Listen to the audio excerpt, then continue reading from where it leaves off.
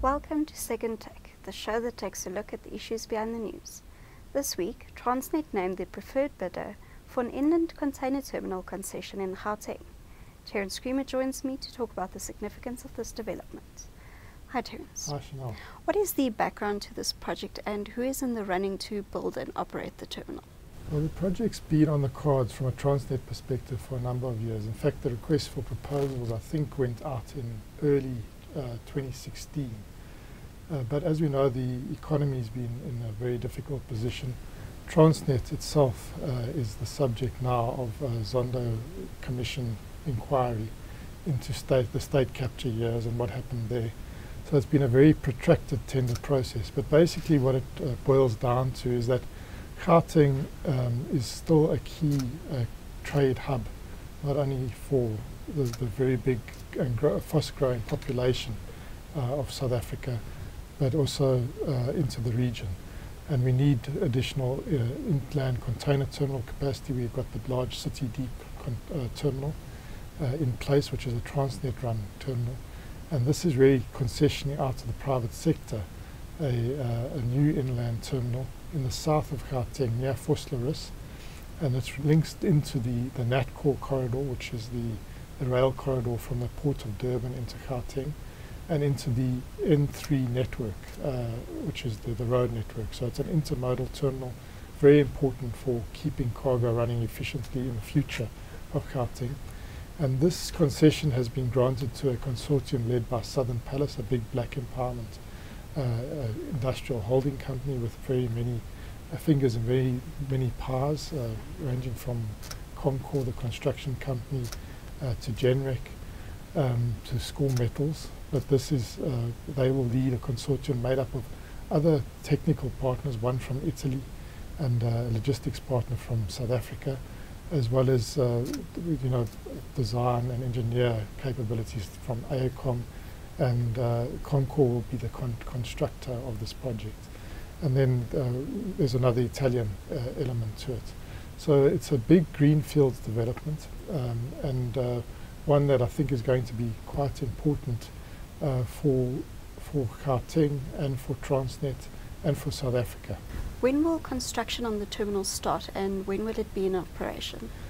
Well, what we've got now is the preferred bidder, and that's, as I say, taken very many years to get there. Part of the delay was, I think, when the new Transnet board came in to clean up, it had to cast its eyes across all projects and contracts and concessions that Transnet was in the process of awarding, this being a major one.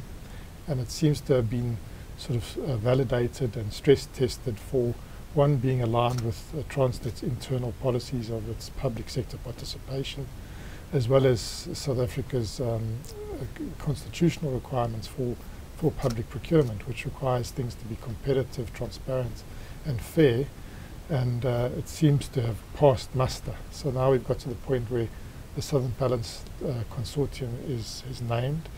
Then now the sort of legal and financial processes kick in, and that will involve, what is the actual concession?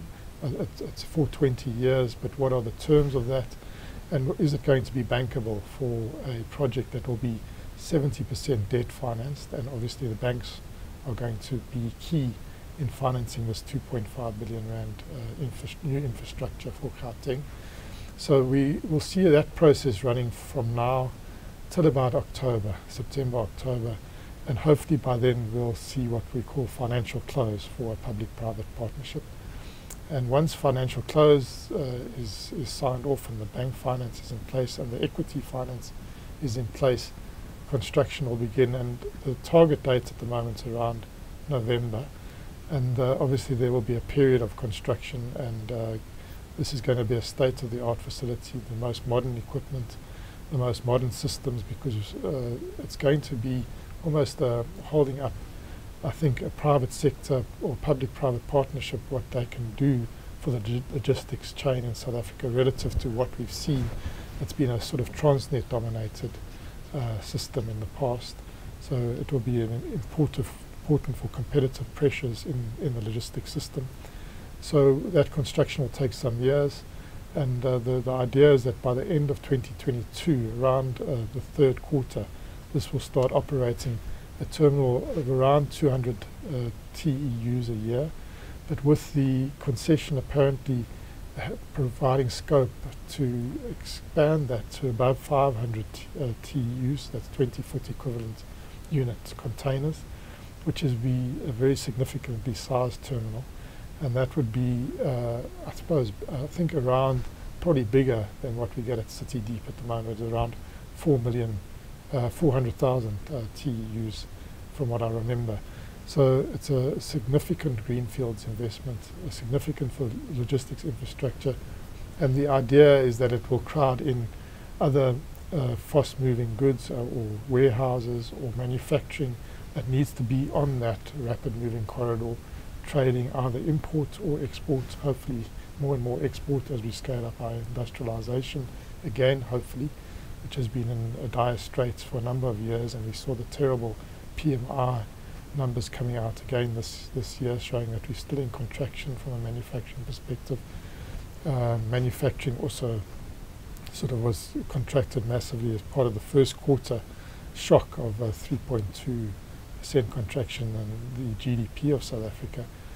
So this is seen as a possible place to sort of revive investment, revive fast-moving manufacturing around that logistics hub. And they're talking about a 20 billion type crowding in around this 2.5 billion rand project.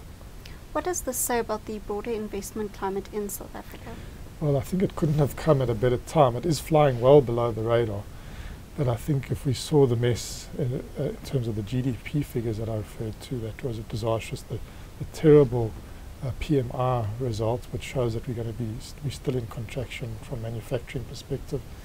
And I suppose this internal fight within the ANC for control of the sort of economic policy, which I think's been had quite deleterious effects on the rand and on confidence around the role of the Reserve Bank and this proposal of quantitative easing.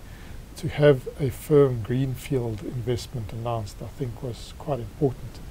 And I think we even though it goes back many years, I mean, this goes back to probably the first term of the Zuma administration. That's how long this project's been spoken about. It's part of SIP2. I don't know if you can remember the Strategic Infrastructure Projects 2. It's part of that Durban, Free State, Gauteng corridor, those big plans that we had back then, which have not really materialized.